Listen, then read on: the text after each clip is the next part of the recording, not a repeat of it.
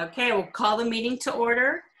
And our first item on the agenda is Pledge of Allegiance. So if you'd like to rise for the Pledge of Allegiance, we'll do that together. I pledge allegiance to the flag of the United States of America and to the republic for which it stands, one nation, under God, indivisible, with liberty and justice for all.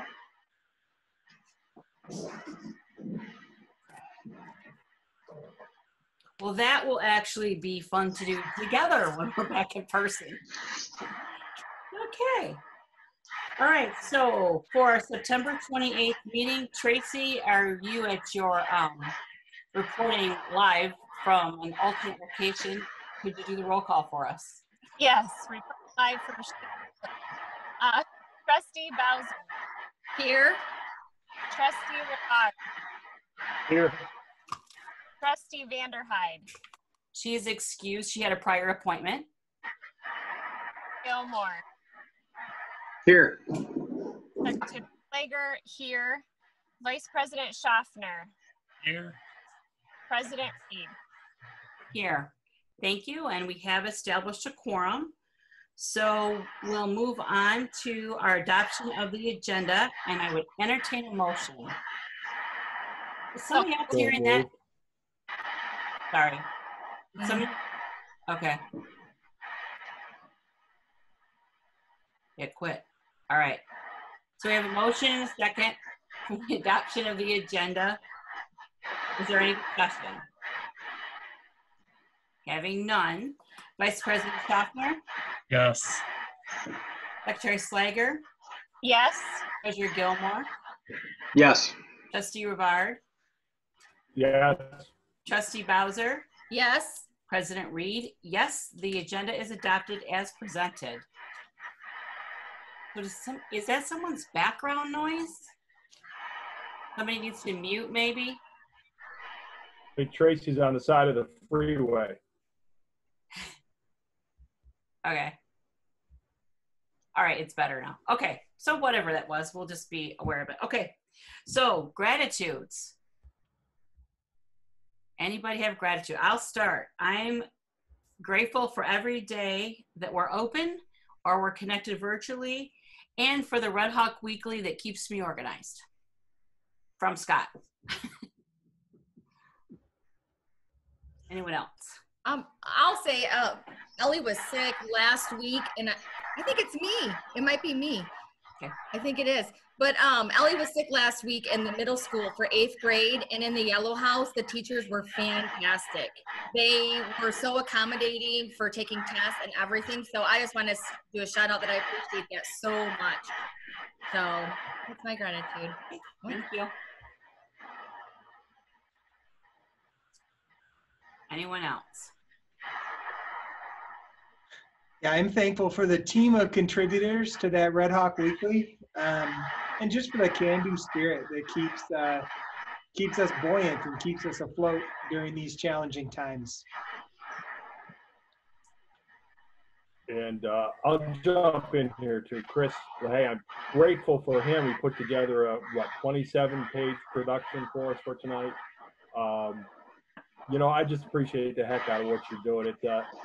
It's a difficult thing to pay attention to all these numbers as they're changing hourly almost, I believe, and to put something together that guides us and helps us know where we've been, where we're going, and what we might be able to expect. So I'm grateful for that. Thanks, Chris. I'm thankful for the time I'm thankful for the opportunity to have a conversation with Chris today. And I know we're going to get a chance to get more Chris as he talks about this stuff, but he shared that he took some time Friday to spend some family time, and I thought it was a great reminder that really, you know, the teachers and the administration and us, you know, we give a lot of time, but making sure that we take that time to do work-life balance and celebrate the moments with our families too. So I thought it was a good conviction. Appreciate Chris's wise words. So thank you for that. Agreed.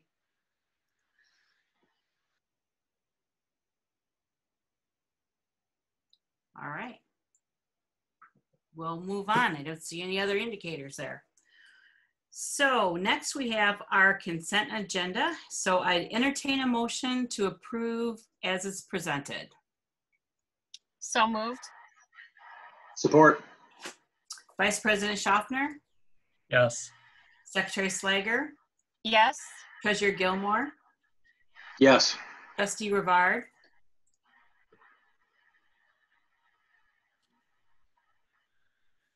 Yes. Trustee Bowser, Yes. President Reed. Yes, the consent agenda is approved. And we have on for discussion our second read for our extended COVID-19 learning plan with Jen Haberling, and it is up for action tonight. Yep, and Stacy is with us tonight as well in case you have any questions about portions of this. I'm to slide from last week last time that kind of goes through the difference between the two plans. So you'll see in my screen, oh, my internet connection is unstable. That's always exciting. There we go.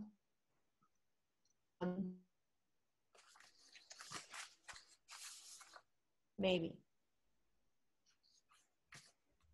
Okay, there we go. So you'll see just that this plan by executive order asks us to give some assurances about the work that we will do this year regarding transparency, educational goals, benchmark assessments, instructional delivery, equitable access, and attendance. And that is different from our plan regarding safety, health, and mental health that we presented in early August for approval. So any questions that you might have, really this is just saying that once a month as we gather, we will review the plan, take any public comment that we have, and report out on our attendance. We've made just a couple of very simple changes.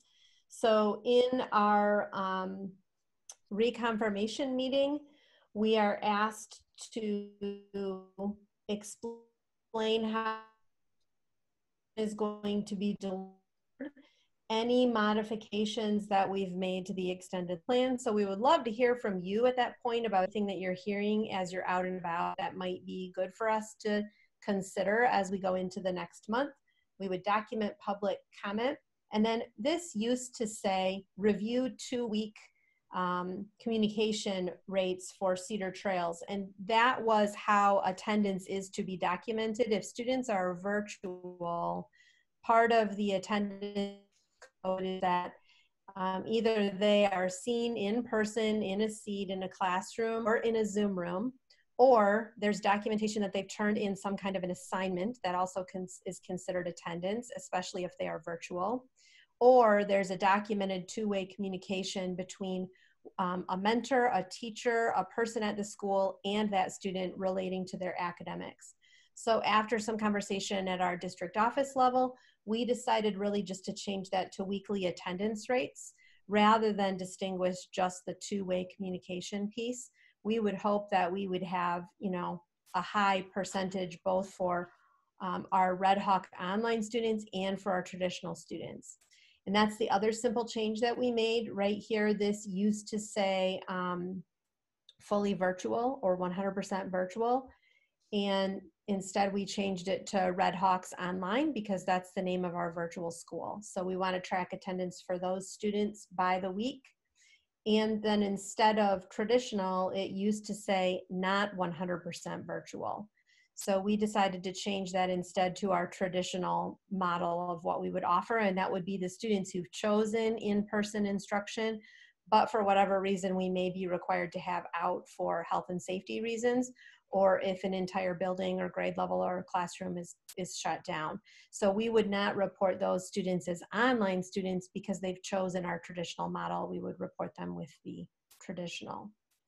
So those were 2 very simple changes that we made just in terms of clarifying who we're talking about and what we're talking about. And then the other piece of this is really our benchmark assessment reporting. And our goals that we set forth, that all students would be improving from now till mid-year and from mid-year to the end of the year.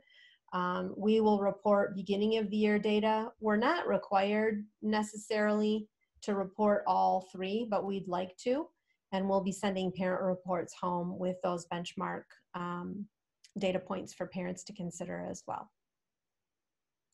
So what questions might you have about any of this reporting that is required through the executive order? How do you want us to give us anything that we've heard? Do you want us to email that to you? Do you want us to do that in the meeting, or what were you thinking around that, Jen? Mm-hmm. So I would appreciate hearing in real time what you're hearing out and about through an email. That would be great and would help drive our work as we're meeting regularly together in different teams.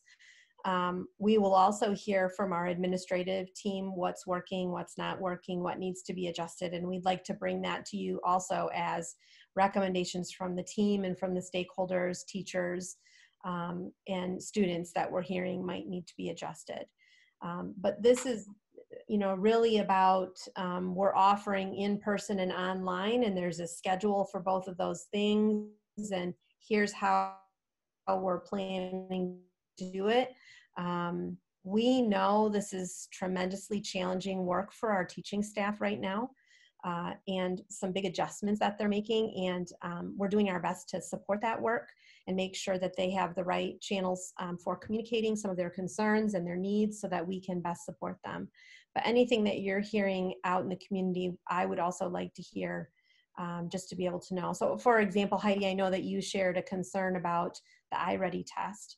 And that gave us an opportunity to really look closely at what was happening in an online setting when students are taking that. Parents, well-intended, are helping their students, which causes the level of the test to continue to climb because it's computer adaptive. And so no one's doing this to try to, cheat the system or anything like that. They just are seeing their child struggle in a way that maybe they haven't when they're in the classroom, because parents don't typically get to see that productive struggle that happens as students are learning. So any concerns like that you're hearing, it gives us the chance to clarify and help people to know what's going on and then to adjust if we need to. Okay, so board, so we would email that to Jen, and as we always do, we would CC Scott as well, so he's in the loop. And I clarified that, Jen, so we aren't going to Jen because keeping our protocol here, so. For sure. And then if it's something related to special services or student services, that would go through Stacy. So I've been noticing from some social media things, I do appreciate, and I want to say this to Stacy, it appears we've reached out sooner than maybe some other districts, maybe not anybody locally, as far as getting things going for our special ed students. So thank you for that.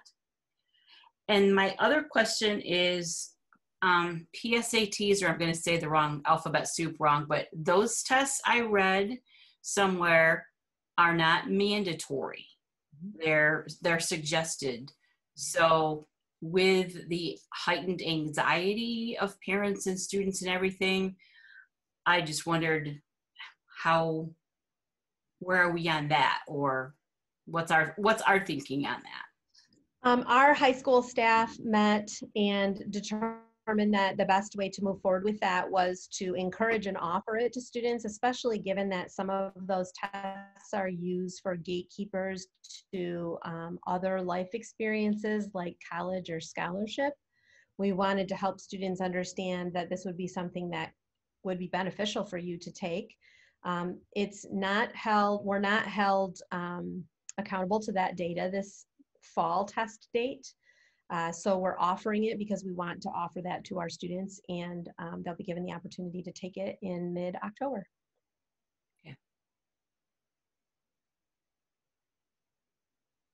Those were my questions. I'll open up to the board if you have any other clarifying questions or thoughts.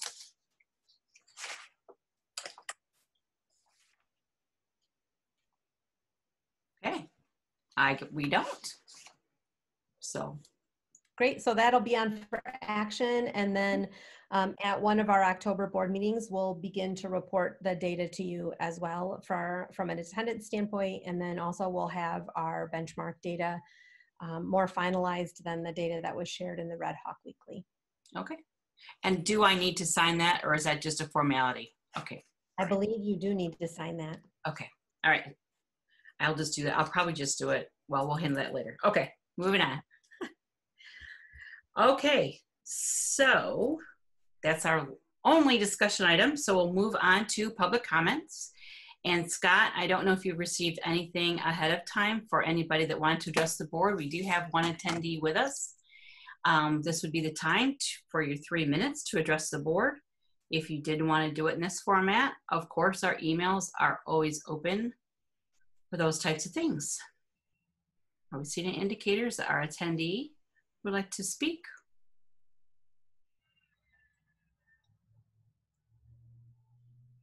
No indicators, and I did not receive anything prior to the meeting. Okay. We will continue on then for our action item, which we just discussed. So I would look to entertain a motion for our extended COVID-19 learning plan to be approved as presented. So moved. Second, support. Thank you. Is there any discussion? Okay, having none. Vice President Schaffner? Yes. Secretary Slager? Yes. Treasurer Gilmore? Yes. Trustee Rivard? Yes. Trustee Bowser? Yes. President Reed? Yes. We get to continue into the future because we now have that formal plan as the state says we shall. So thank you for that work, Stacy and Tim, and everybody that contributed. All right, that brings us to the work session portion of our meeting, and we're all at our comfortable spots, so we won't be going to our rolly chairs or our round table. We'll just round table away right here. So first up, I'll let you introduce it, Scott. You go with the first one. Muted, Scott. Oh, Thank you very much. Mr. Chris LaHaie is here to provide us with a business and financial services quarterly update. So I'll turn it over to Chris. Great, thank you. So, yeah, I wanted to give you guys an update of what's been happening in the last month or so, everything surrounding, finances, and we'll start big picture with the Consensus Revenue Estimating Conference, which happened over a month ago, which is just crazy. And then I've got a little bit of more updated information.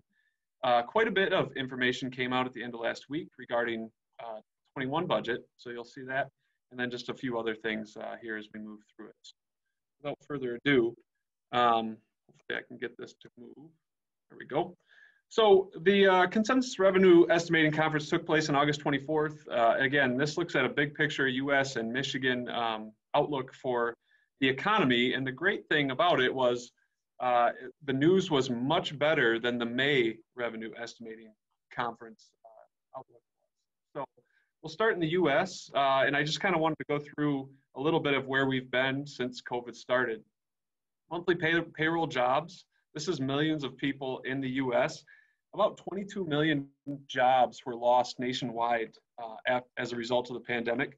The good news is, and that was through March and April, through July, so May, June, and July, we recovered about 9.3 million of those jobs. So nearly 50% of those jobs were back, and that's what this graph shows. So the recovery, we were hoping for a V-shaped recovery, and at this point, it at least looks like we're headed in that direction. So it's good news.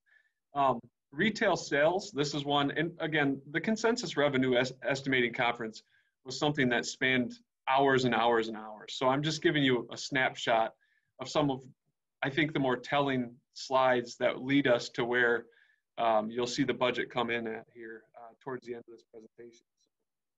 If you look at the monthly retail sales and food services, again, this is nationwide, this is in the US. It's pretty remarkable to see that V-shaped type of comeback. Really dipped right down and came right back up. So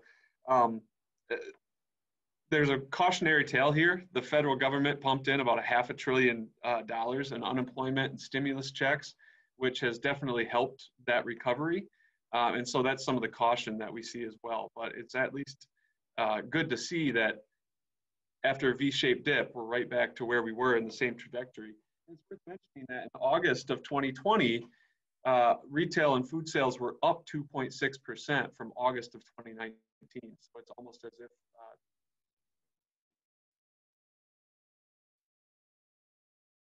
pandemic hadn't happened. Another thing, this is all the University of Michigan's research and seminar in quantitative economics. They consider a lot of things when they're going and making their projections for what the budget and revenues will look like.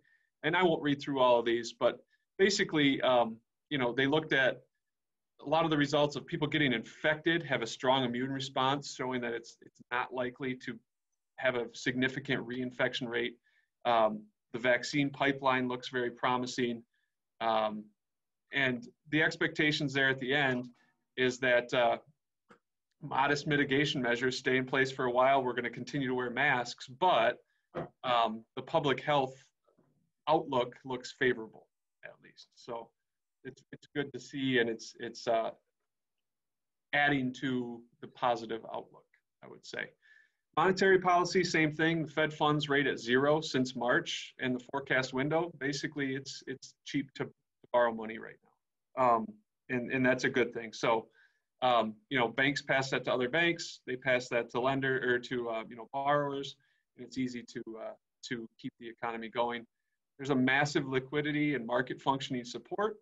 A lot of the direct lending programs, government, so a lot of that relief still is not being completely taken advantage of, and so there's a lot of cash out there to be taken advantage of in programs. Negative interest rates are extremely unlikely. That's great. That means banks can borrow money, and that means that they're not going to pass on higher interest rates to consumers. A lot of positives there on the monetary policy side as well. You see the market interest rates. Again, this kind of shows the forecast of 21 and 22, as well as where we are now.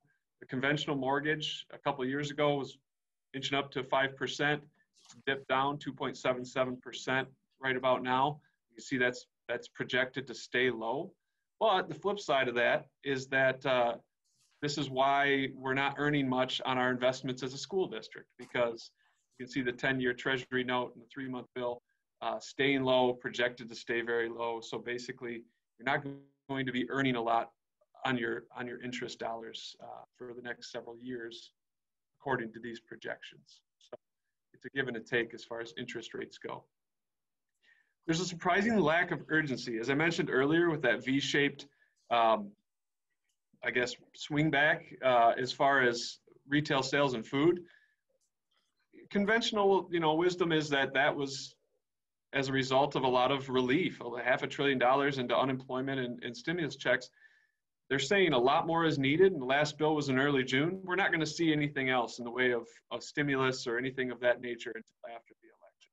And of course, there's a whole lot to do with that I'm not going to go into, and it'll depend on who the president is and what happens in Congress. So the overwhelming, consensus is that more relief is going to be needed if we are going to continue to have this type of recovery, because we've, had a lot of that, and it's inflated consumer spending.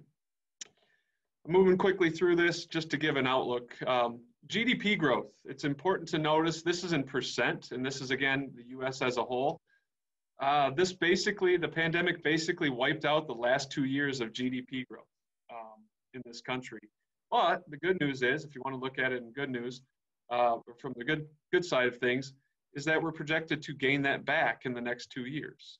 So the yellow bars are the annual real GDP growth, and then you can see the quarterly real GDP growth is the line here, and that kind of shows us how much of a trend, really jagged it is, but it's going to level out as we move through 21 and 22 based on the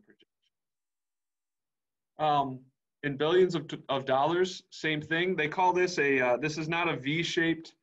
this is not a V-shaped recovery. This is called a check mark, I believe. They call this a check mark recovery because you can see the very drastic drop off in GDP. Again, value of goods and services produced in the United States over a period of time, being a year or quarterly.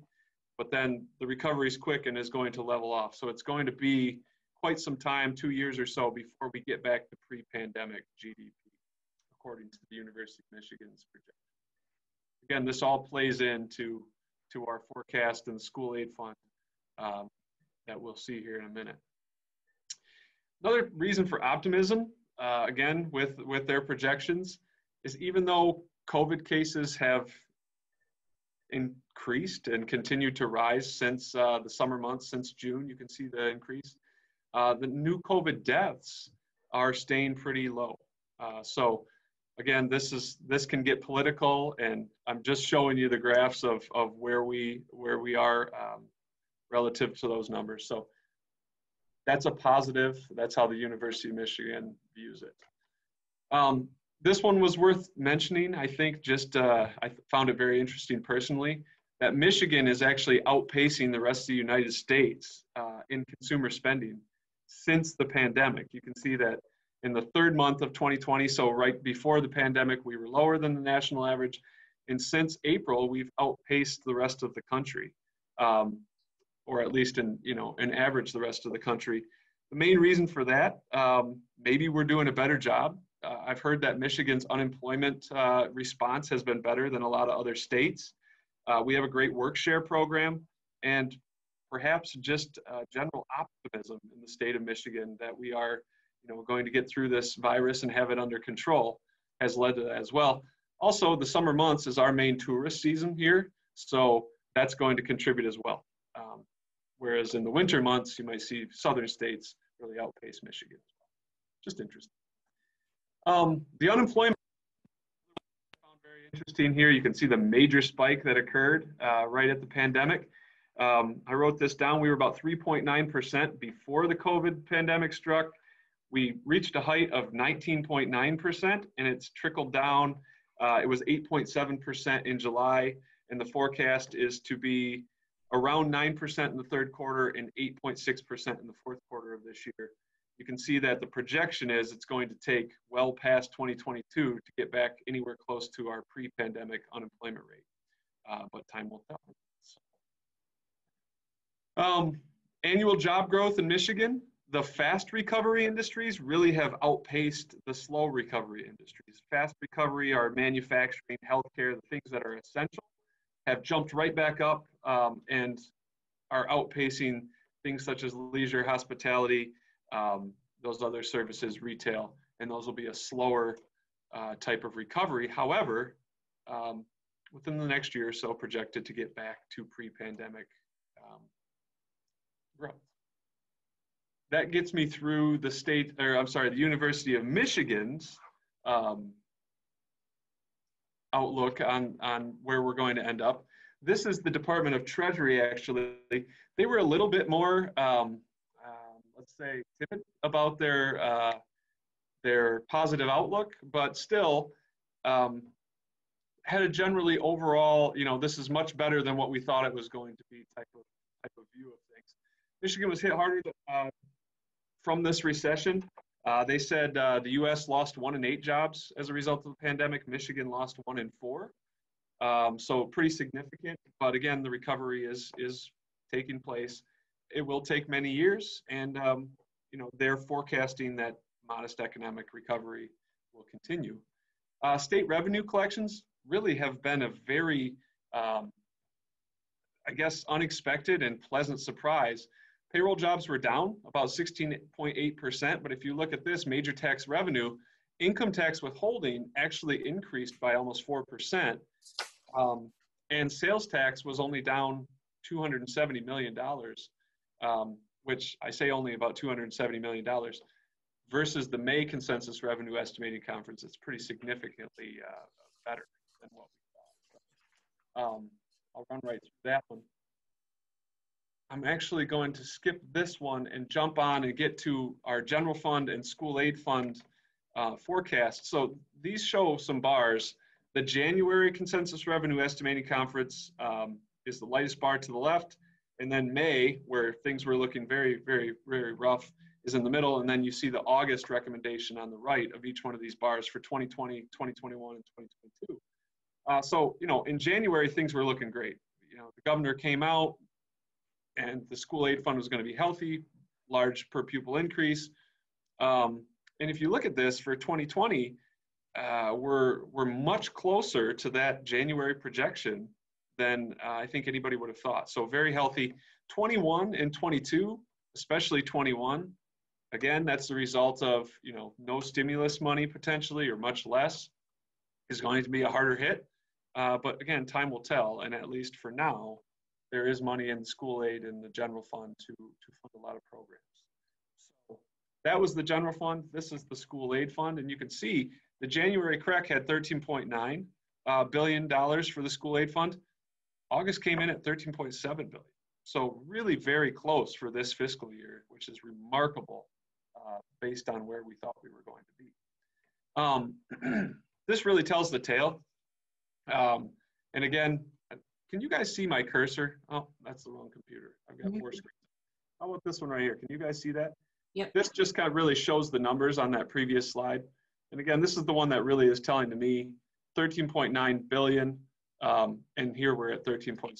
So just truly remarkable. Next year, we'll see we're about $800 million shy of where we were in January, but a lot can change. So that's the August revenue forecast comparison. Forecast risks, uncertainty. We don't exactly know where the pandemic is going. We don't know what the short and long-term impacts will be. Will there be more federal stimulus to boost the economy? We don't know. And then as far as Michigan goes, there's a lot of uncertainty with jobs and consumer spending. Again, really recovered quickly. What's it going to look like? Is that sustainable?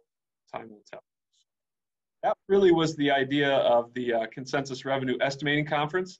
I apologize for running through it so quickly, but I really want to get to these last 6 slides or so because I think they're most important. So this one, I asked the question, was the August Consensus Revenue Estimating Conference too conservative?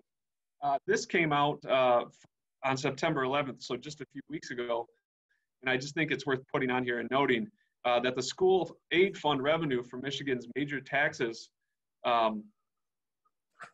came in at 38.2 million above what they established in the CREC. So, you know, it was a good forecast for the school aid fund and really for the general fund. And then we exceeded it in August once we got the numbers a few weeks later. So worth looking at. You know, I'm optimistic. I think I was jumping for joy in Matt Blood's office last week briefly when we got news that there wasn't going to be significant cuts to education this year. And then I came back to my office and made this slide.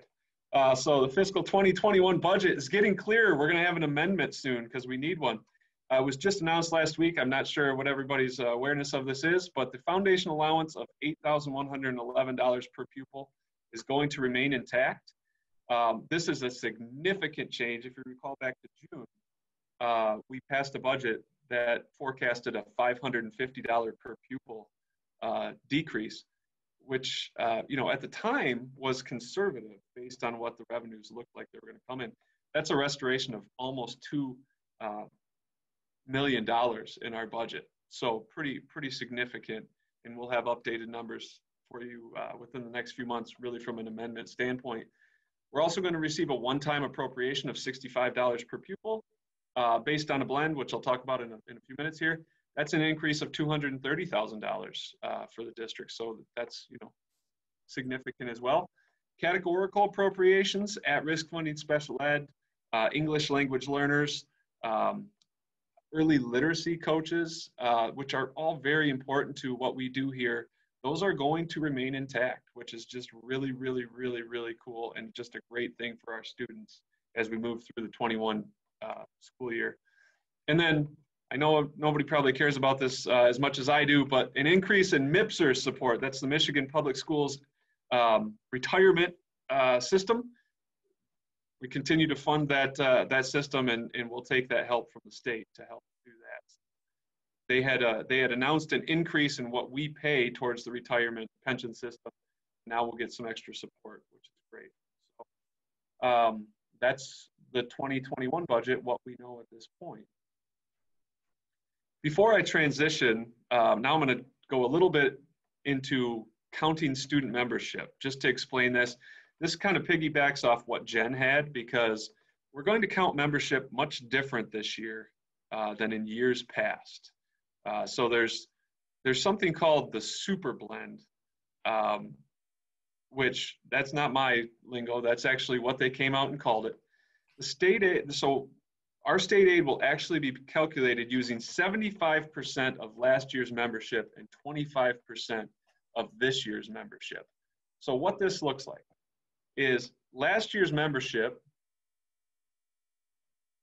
was based on 10%, and this is every year, 10% of the spring count from the previous year and 90% of the current fall count. So this is, again, the 1920 fiscal year. Okay, so our blended fall count, or our blended general membership count, 3,569 students, 3,569 FTE. That's what we received funding on last year. Okay, so this year, and again, our spring 2020 count, that's finalized, that happened last February, came at 3,553. All right, I had Chrissy in our office run me the numbers out of Power School for our current fall count, if count day was today, and we're at 3,481, which is a decrease. But again, we're going to take that, we're going to, oops, I got a little bit out of order there. That's going to be blended on 10% and 90% once again to give us a blend of 3,488. We're going to take that 3,569 from last year. That's going to count for 75%, and 25% will be of our 3,488 from this year and get us a super blend of 3,549.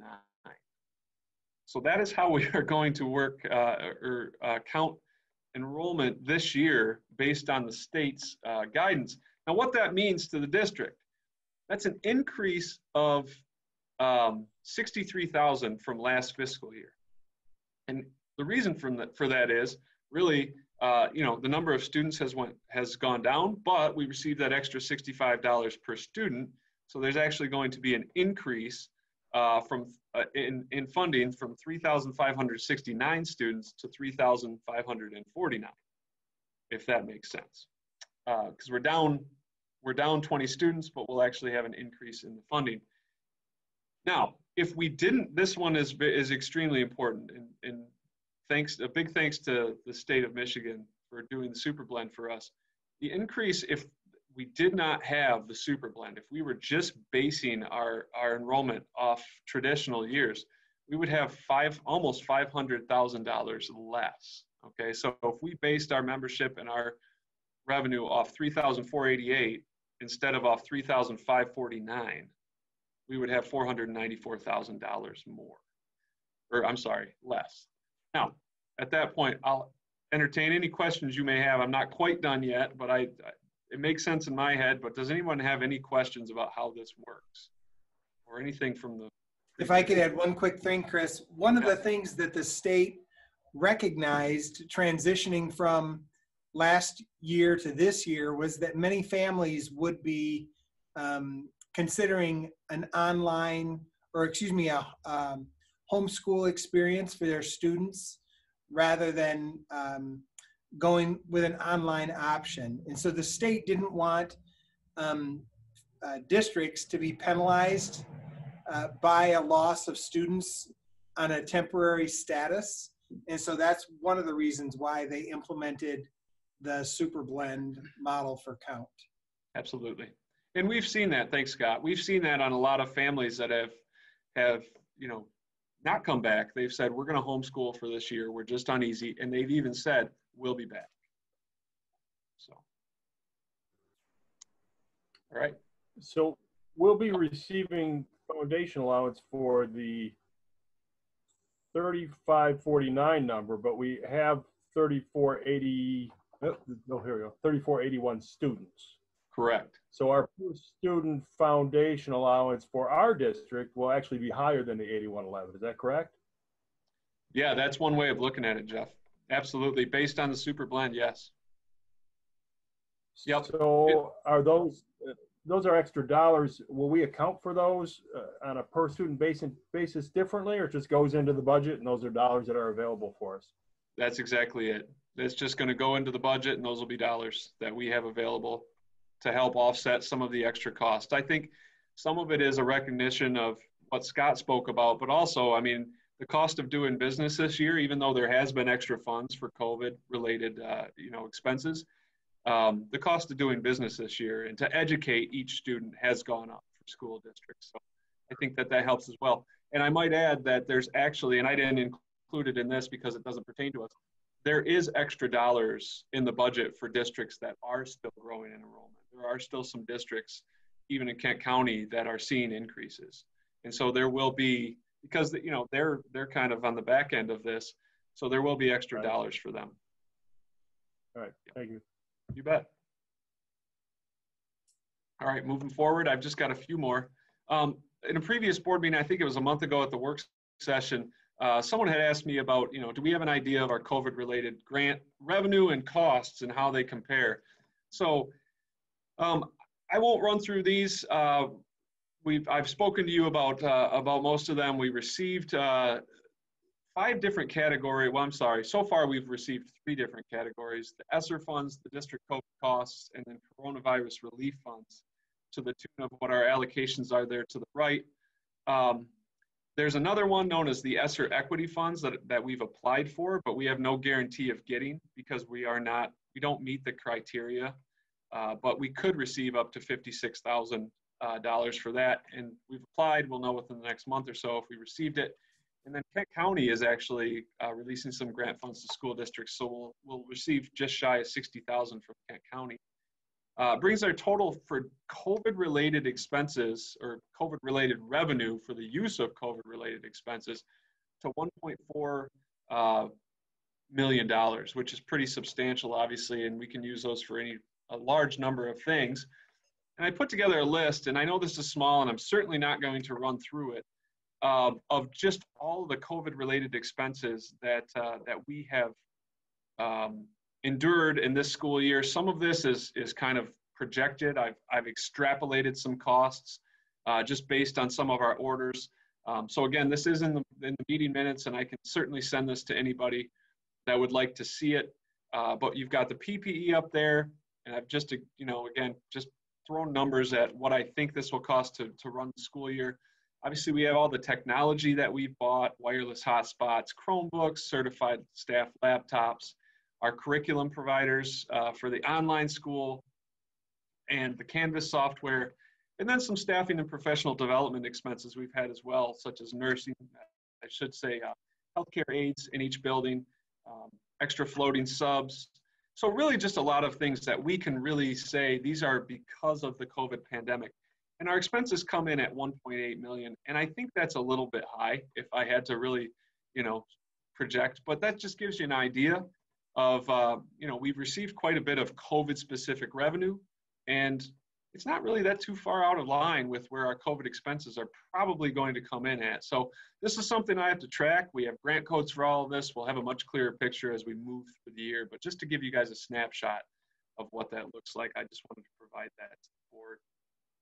And then I believe my final slide, I just wanted to mention this from a standpoint, this is getting a little bit outside, but Jen had mentioned about we'll be reporting to you guys about attendance. It's required as part of the e-call plan.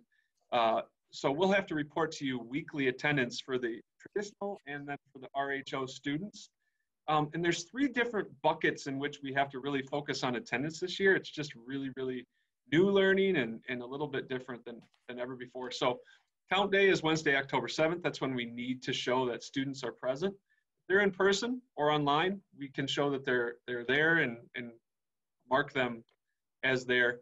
We can also show attendance through the completion of assignment, lesson, or activity for each class on count day and receive, funding or membership for that. If we don't have either of those things, we have to do what's known as this 2-way academic interaction. And so we have to do at least 1 per week for the 4-week count period in order to count them. The state of Michigan, typically we have to have 75% attendance on any given day or else we have to go back and make up that day. They did away with that this year. Now we have to have 75% attendance in any one given month. Okay, and we can meet that attendance for by any one of those same standards, but we only have to have one two-way interaction per month or attendance with 75% of our students, and the district will receive full funding. If we don't for a month and we can't prove it, we'll lose 1/12 of our funding. So the stakes are pretty high, but it's very attainable. And then finally, for the extended COVID-19 learning plan, which you're going to see starting, in our report, and we have to put it on the website as well, 75% of students have to have two-way interactions per week. Very out of line with the attendance requirement from the state to keep our funding. But you'll see this. We're going to publish the rate of our two-way interactions. So that was what Jen was showing on the table. So a lot of new ways to count membership that you'll see reported to you this year. And that's how we're going to do it. So any questions for me? That's the end of my presentation. Chris, I've got a couple for you. Sure. First of all, you mentioned the state of Michigan is putting money into the retirement plan program. Yes. And you were excited about that. Do we see any relief because of their input, or that's just, or when will we see relief because of their input? That's a great question. So every year they ratchet up the amount that that districts have to, contribute to that, and it's about 27.5% this year. It's projected to be fully funded. The pension system is projected to be fully funded by 2038. So we're a long ways away. And nobody can give you a straight answer on, okay, once we get to 2038, what happens then? Does it go right back down to 5%? We don't know. So I can't tell you, Jeff. That number doesn't back it up a year to 2037. We don't have any idea what that number means other than they're putting more in there. They're putting more in. That's just it. And there's really, there's just so many ways that they do it. We spend a lot of our money to do it, but they flow money through us. It's known as this UAAL, where they flow millions of dollars through the district. We record it as revenue, and then we record it as an expense. It goes in and out. So another 18 years. The number two, the foundation allowance is set again for $8111. Yep. $8,111. Can they change that come the end of the year? Last year I would have told you no, but they changed it on us last year. So I think anything is possible. We did receive that 175 reduction last year per student, which they announced in August. Obviously once the school year was done. So I think that if the projections stay true and there's not a huge downturn in the revenues, then we'll be safe. But anything's possible. It's crazy. Right. So you have a proceed with caution clause in your budget somewhere? Are we being extra conservative because of that? That's a great question. I wouldn't say that we're being extra conservative, but we're also being mindful.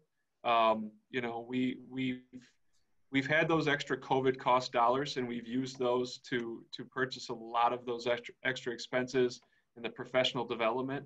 The nice thing is that the district has a great fund balance. And so I think if we continue to be fiscally responsible, like we all are, I have really no concerns. So, and again, we'll have a much clearer picture.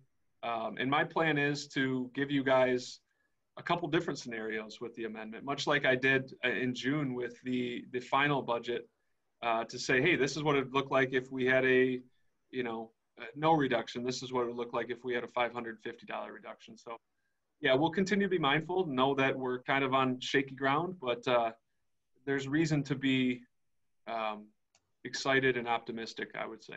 So yeah, I think we're being good stewards of public dollars at this point. We're doing everything we can to honor the work that's being done and, make sure that students have what they need.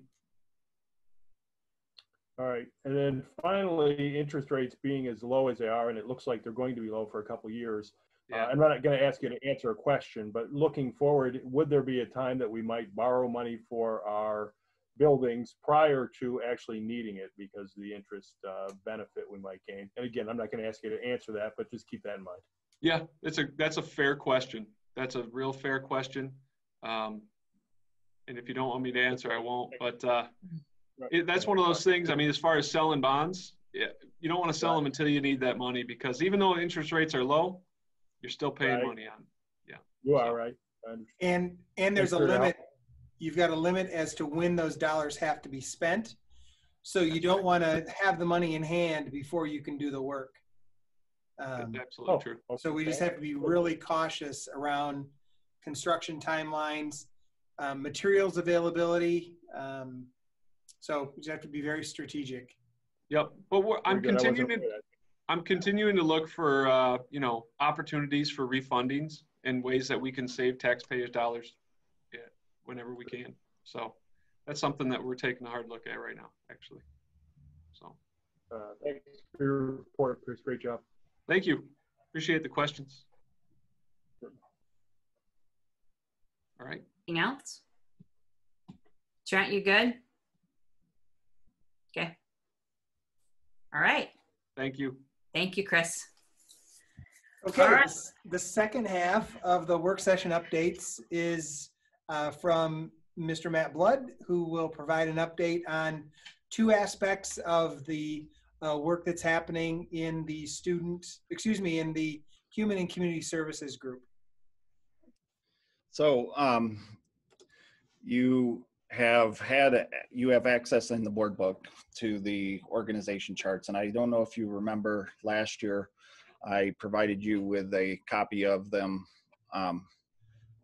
because I found that other people were finding value in them, and really the history behind it was I was creating it so that I could understand who's where and what roles and where they fit in with the organization and so forth. And I found that there's many people who have seen value in how they can do their work with these organization charts as well, and sharing it with the board so that you can see that it's kind of a work in progress. It's always changing.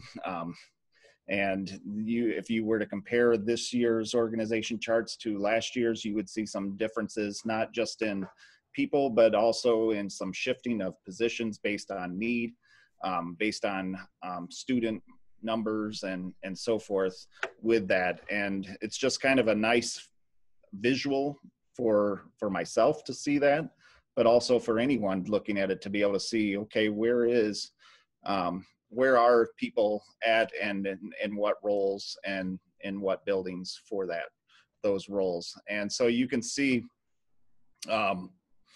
throughout, like at the middle school, I'll get us to the middle school here.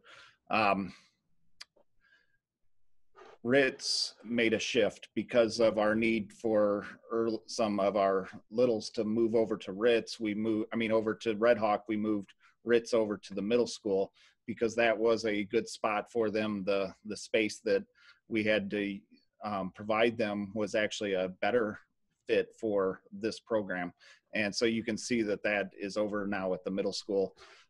You can also see, for my sake, seeing where people are to understand the house system and so forth. You can see that in the middle school too, where I've highlighted the teachers that are in the greenhouse, the teachers that are in the red house and so forth. So if you ever have a question of what grade level is the greenhouse or whatever, you can look on the chart and see that greenhouse is 7th grade, red house is 7th grade and so forth in the chart itself.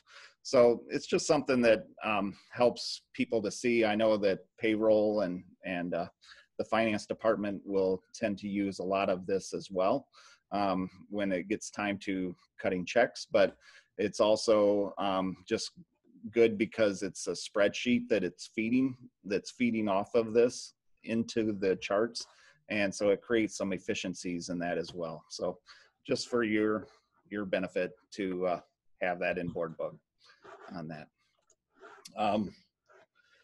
We were busy with hiring this summer, and as you can see in the organization charts, there was a lot that was done and a lot of effort and collaboration that went into it, all the way starting back in February when we were looking at sections and so forth. So I just want to show my appreciation for all of the people that were involved in from the get-go, from the planning of deciding on what sections where and what are we going to do, and then you throw COVID into the mix, and it just creates a lot of busy work that needs to be done so that we can start the school year off right. And it's administrators, it's teachers, it's students that were all involved in the hiring of our staff so that we could have the best people in the right places. So I really appreciate the work that was done by everyone with that. The second thing that I want to share is, and Scott had provided you with the one-page plan that the HR department is really working on. And so when you look at this, first I want to just acknowledge how simple this is in terms of viewing ability and being able to understand the flow of this. And it's because of Scott's vision of what, combining two different types of strategic planning efforts and putting them into this one easy one-page plan keeps it in front of us. And I'm quite excited to see the end result of the work that's going to be done and continues to be done through this plan. So as I talk about this, the issue really is COVID, and how do we respond to all of the struggles that everyone's dealing with on a daily basis. And really much of our day is capitalized around COVID. And so when I think of the human resources department and dealing with all of the situations that occur with staff, with students, the changes that our health department can kind of come up with, that kind of stuff can start to really create some havoc and create a mess that, creates a lot of frustration out of it. And so creating this plan, I think will limit that, will keep the transparency, will keep the communication going, and really develop a lot of efficiencies that we have been working toward, but also developing, and hopefully will continue to build on moving forward. So there's really four areas that I was focusing on when I was talking with Scott about this struggle in our coaching conversations is, keeping the information accurate, keeping it updated. So every Friday, I'm starting to refer to that as Fun Friday, because we're getting, every Friday the county comes out with some little tweaks to the county protocols and to their guidance that they're giving to schools in the toolkit. And, some of them can be pretty big changes, and some of them are just little changes, but regardless, it's going to lead to the ineffective information that we are able to share with people. And so we want to keep that up to date, and we want to keep it accurate with that. The other struggle that we can have is with tracking. We have, we've had to have a number of staff and students who have had to stay home because of the protocols that are in place with the county guidance. And so if they meet some of those concerning symptoms that are in place, they need to be presumed as being positive for COVID until they either have a negative test or they have a doctor's note that says that it's an alternative diagnosis. It might be migraines, it might be a known condition that the doctor says, yeah, they're the same symptoms, but this is not COVID. If we have that documentation, they can come back earlier. Otherwise, we have to presume that they're positive, and they have to be out the 10 days during, that's required of someone who has a positive, been confirmed positive for COVID. Well, tracking that is easy at the beginning, because we can have a lot of people who are told your earliest return date is 10 days from the first symptom. They get tested, and now they come back 2 days later because they're negative. And that's where some of the confusion and lack of communication can take place, and buses may not let students on because they're supposed to be quarantining, and they actually have been released to come back and they didn't know, all that kind of stuff. So the communication part of the tracking needs to be more consistent in that regard. And thankfully we haven't really had that many situations, but we're just planning and preparing for those situations so that we don't have those types of struggles. The record keeping is another one. We have a lot of systems at our access. We have PowerSchool, we have records, we have other things that, Google, whatever. And the record keeping can kind of get out of hand, and people need something that's going to be consistent across the board from building to building and so forth. And so we need to just make sure that we're developing stuff and continuing to use the resources that we already have at our access. So we're working on ways that we can use those to create greater efficiencies, and as well as accessible to the stakeholders.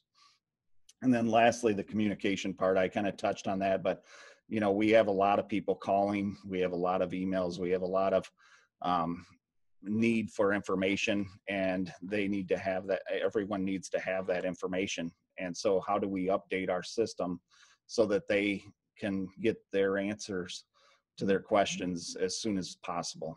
And so when we talk about the Fun Friday, that triggers a lot of change that happens on my end for updating our website. So, and updating the student and staff FAQs so that they can have the most up-to-date information in there. We have quick links for our administrators to be able to have forms and different things that need to be updated. And that's all that part of that communication that we are working toward with this, and making sure that it's up to date, but also communicating it out to the people so that we have secretaries that are answering the same question all day long because people need to know the answer to that.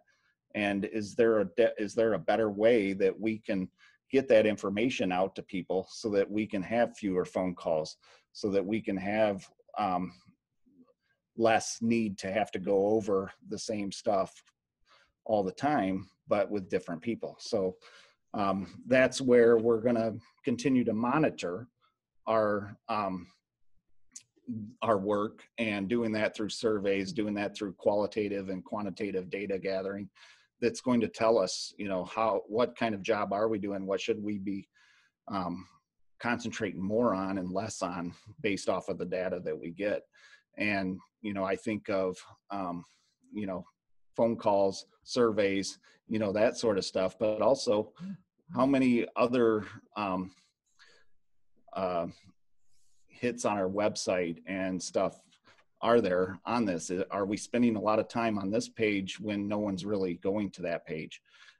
Or should we be promoting that page more and sending people to that, or this video, or whatever on that? So we're going to be using some data to really tell us how successful we are in making this what the goal says is providing stakeholders with effective, efficient, accurate, timely resources regarding COVID-19. So that's the hope. It's going to involve a lot of people, administrators, our district leadership, our partnership with Spectrum through our health aides, technology, and HR, of course. Our department is going to be involved in some way throughout that process, not just myself on that. So I know I didn't create such an excitement as the Consensus Revenue Estimating Conference, but are there any questions that I can answer for you guys? And I got a question. I think maybe a combination between you and Jen, but I remember when we did the learning plan, we looked at, the different channels between in-person versus, remote learning. But I don't recall, if somebody's home for their 10 days, is there still a way for them, if they're feeling, they may have been exposed, but they may not be showing symptoms or maybe asymptomatic. is there a way for them to stay still digitally in touch with their teacher, get copies of their assignments? Are we sending home paper packets, or how are we making sure we don't lose those students that maybe, for 10 days falling behind 2 weeks? That's a significant amount of time. Yeah, that's a good question, Trent. And I'll start it. And Jen, if you want to jump in as well. But yeah, that is something that we are taking very seriously and making sure that we have a plan for that, not just for the student, but also for the staff member, So that's where I think Canvas really comes into play here, and seeing the value of what Canvas can do for an in-person class alone is enough reason to have it. But looking at what we can do with Canvas for a student who needs to quarantine for, they might not, if a student is home because they have a household member that tested positive, by the county guidance, they have to be out for that 10 days plus 14 after that. So they could be out for almost 24 days if they don't have a way of being able to separate and be able to be approved by the county to have only 14 days. So we need something to keep them up with the class. And I think Canvas is the answer for that, but it's going to take checking in and working from the teacher and from the schools side of it to make sure that the student stays on there. And it's going to involve special ed if they are on an IEP or 504 or something like that. I don't know, Jen, if you have anything else to add. Just examples that I've heard of teachers who, as an example today, a secondary teacher shared with me that in one class he had 8 students absent, in another he had 6, in another he had 5.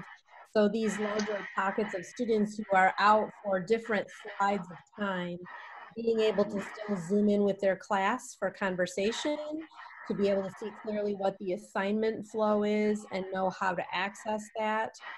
That's critical, and our teachers are doing the hard work of ensuring that that happens.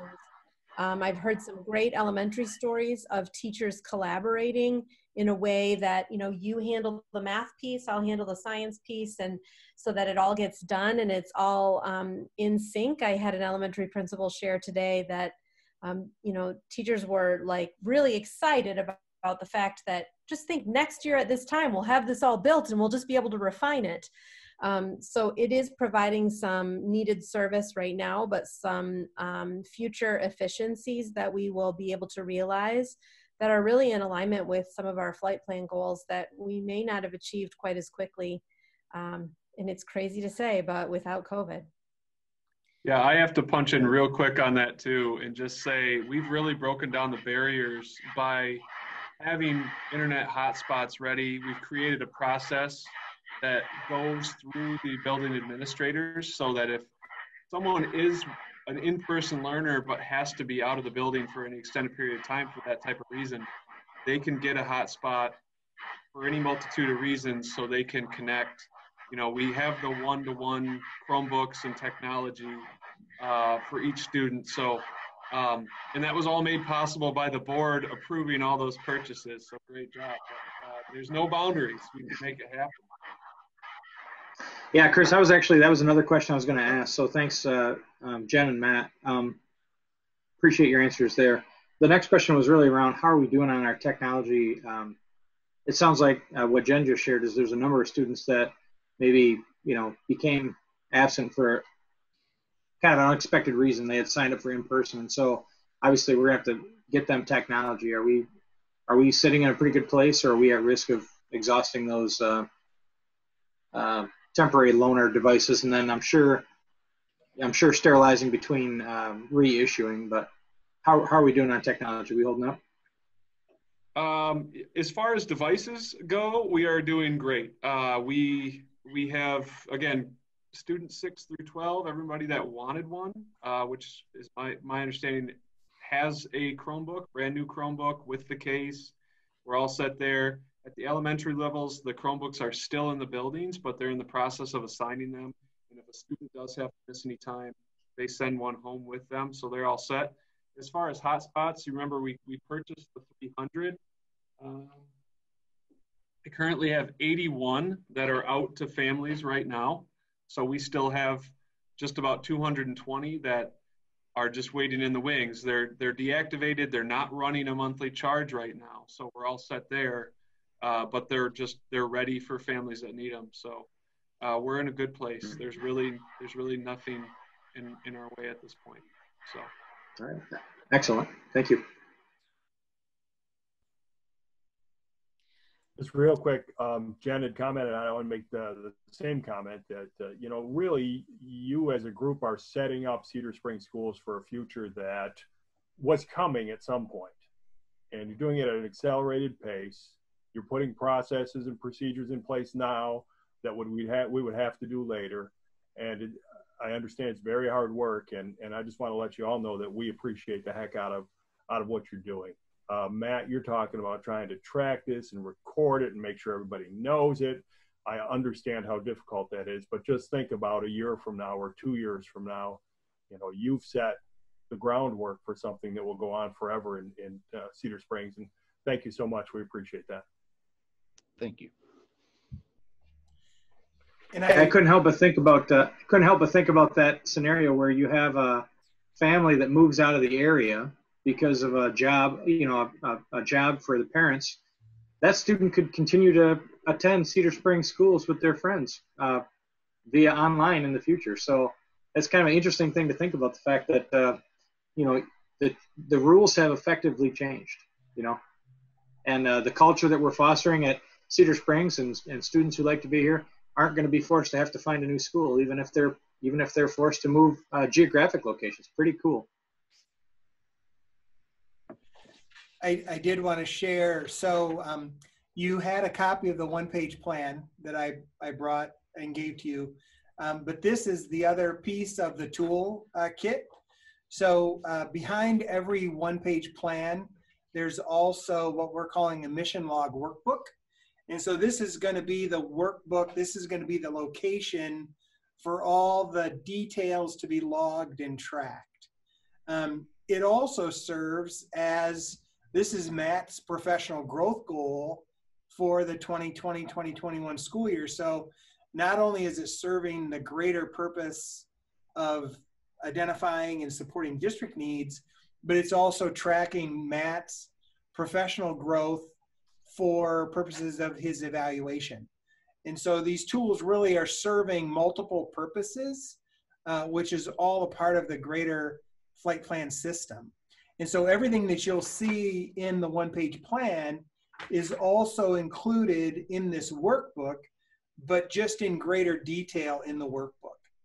And so it's a work in progress. We get better every time we create one of these documents. And it's exciting to think that, you know, even though we're growing, the work is still locked in on 21 key growth points, 21 key growth measures that have been identified through data and approved by the board to guide all of the work, all of the systems, all of the functions of the district. And so it really is a unique collection of tools and resources. And, you know, you've heard me say it before, but we literally are just getting started, which is so darn exciting. I can't wait till we could walk into a kitchen in any building in the district and see one of these up on the wall, or to go to, you know, talk to Blaine from Ken's team in his green truck and have Blaine have one of these shrunken down somewhere in the cab of his pickup. So, you know, it really unifies the efforts of the district. And again, we're just thankful for the opportunity to do this work.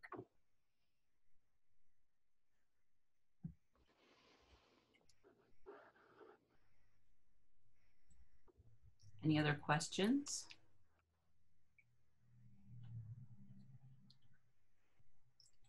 Okay, so Matt, thank you for that, and thank you to all the frontliners that are answering the phones and doing those pieces, and may that communication continue to grow, because it's, you know, we're still they're the frontliners, and people want to hear those voices, so that's important. So we thank them, and we thank you for supporting that work too. Yeah, they're doing a great job, and it's really something that wouldn't be possible without them answering the calls and principals sending out emails and taking calls from teachers and whatever at all times of the day and night to be able to keep that communication going. And so, unfortunately, we'll probably be in that mode for a little bit as we learn how we're going to live with this whole thing. So that's right. That's right. So, okay. All right.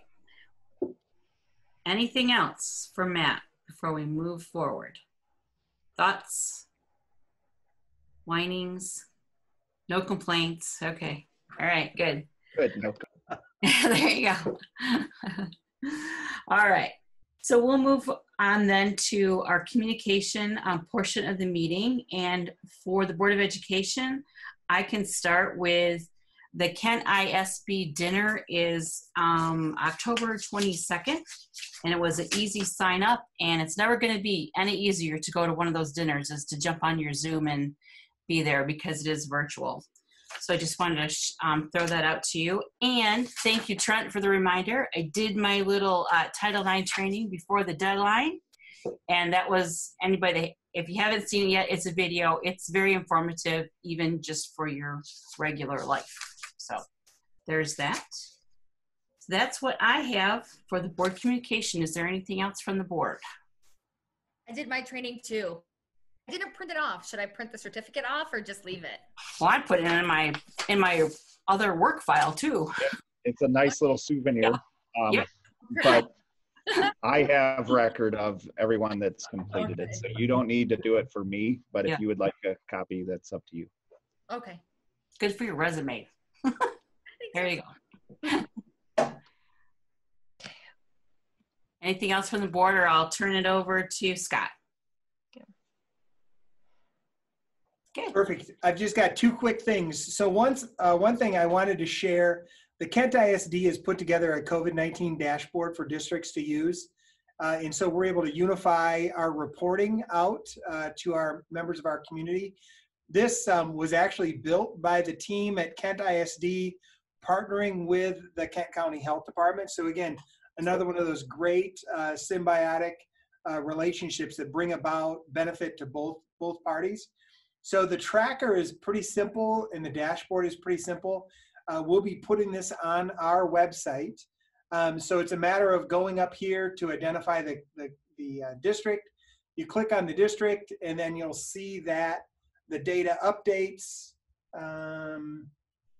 And so you'll see that right now we have, as of the 14th of September, we had one staff member that was identified as a reportable case.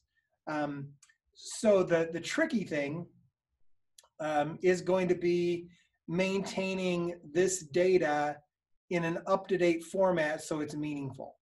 And so the Kent County Health Department is going to partner with the Kent ISD to maintain as populated of data set as possible. And so what they'll do is they'll update the data every Thursday.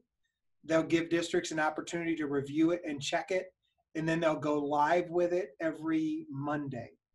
And so that's going to be the track. It's never going to be real time because of the dynamics of the system. But this system will enable us to be in compliance with the most recent executive order as put out by the governor. The other piece is that Spectrum Health and their community health group is launching a school health social media series. There'll be 4 parts to the series. The first event is actually tomorrow night, and they're going to be talking about reducing risk and staying healthy to prevent the spread of COVID-19, specifically looking at athletics and other activities for students that they're engaged with. The next one is going to be on mental health and online learning challenges. The third is on the flu versus COVID-19. And then the fourth in the series is on stay healthy and stay well. The contributors to this series, there will be a number of experts from the medical community, from the Kent County Health Department, and then Heidi Katula and myself will also be sitting in as representatives of the educational world. And so if you're interested in participating or seeing any of those events, you can tune into the Spectrum Health Facebook page, their Twitter feed, or their YouTube page to get access to those events. And I'm anticipating getting some information soon, hopefully this evening, because the first event is tomorrow, that we'll be able to share on our Facebook page as well. So those are the only two things that I have as far as district communication. Okay, thank you. Does the board have any questions for Scott on any of that? Okay, we'll look forward to seeing you on Facebook then tomorrow night. Okay, all right. So planning going forward, we have our next meetings documented, and I don't have the date in front of me, so I'm not going to say it, but it's in our Red Hawk Weekly, and we will see what the state of the world is, whether we're going in person or we remain virtual as we approach each meeting. So October 12th. October 12th, thank you. Our next meeting. All right, so with that, my time says 7:36, we'll stand adjourned. Thank you.